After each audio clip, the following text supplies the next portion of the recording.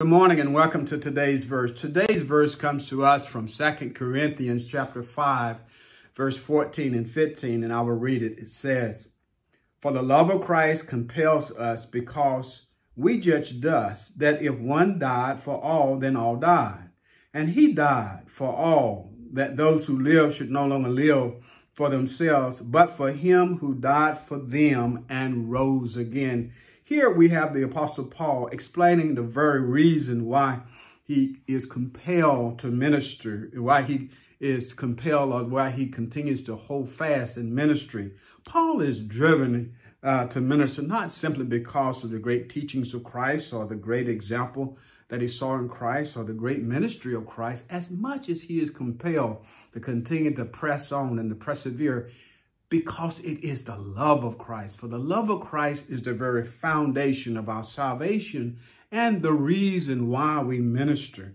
We see three things about the love of Christ here in our text. First of all, that Christ, he died for all persons, that all persons might die in him. One died for all, therefore all have died.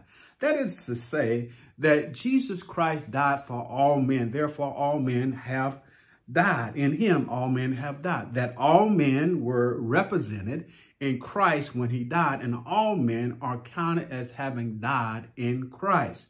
That Jesus Christ lived the perfect life. He lived the ideal life.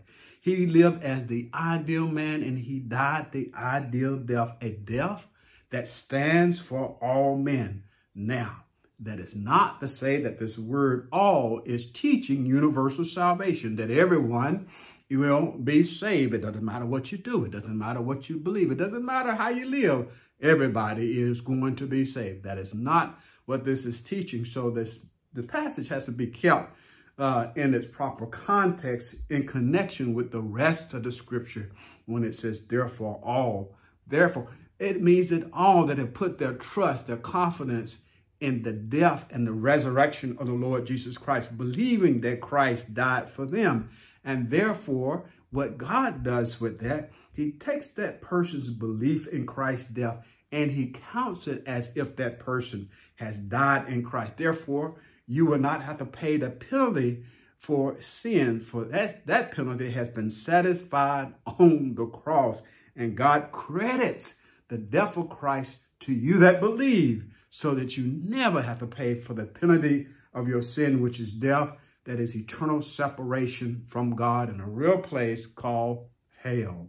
Secondly, that Christ died that we might live for him. You know, by nature, we're self-centered and self-absorbed. We live to satisfy and to gratify our fleshly desires, to seek fame and fortune and possessions and all of that. And none of that stuff would ever satisfy us anyway. But because of the love of Christ, we now live for him. And thirdly, Christ died that we might serve others. And the greatest act of our service is that we would share the testimony of the gospel, that we would declare the gospel to the world, and that we would demonstrate the love of Christ in how we treat one another.